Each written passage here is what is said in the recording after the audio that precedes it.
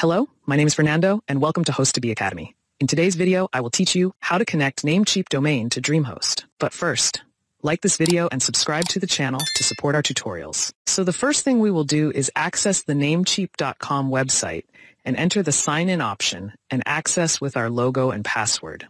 And within the Namecheap dashboard, we will go to the domain list option on the left side.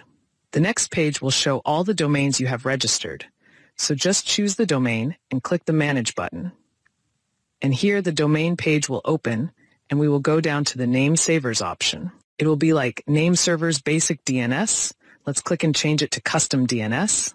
And then we'll go down and click on the Add Name Server button. And now what we will do is access the host2be.net website, and here you will have the Dreamhost name servers.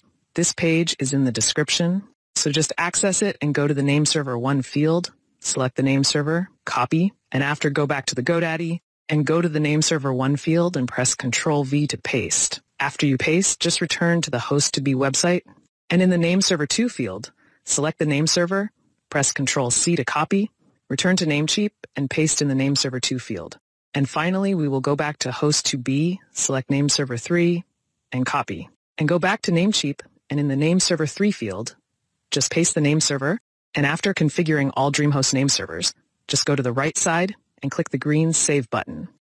And after you save, your domain is now pointing correctly from Namecheap to Dreamhost. And what you need to do is wait for this domain to propagate, which takes 4 to 24 hours. And after this time, you can access your domain and it will work correctly with the new name servers.